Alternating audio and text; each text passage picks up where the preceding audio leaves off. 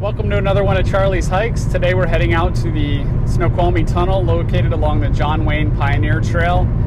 It's over a 100-mile trail that punches through Snoqualmie Pass through this tunnel system and ends up in eastern Washington ultimately.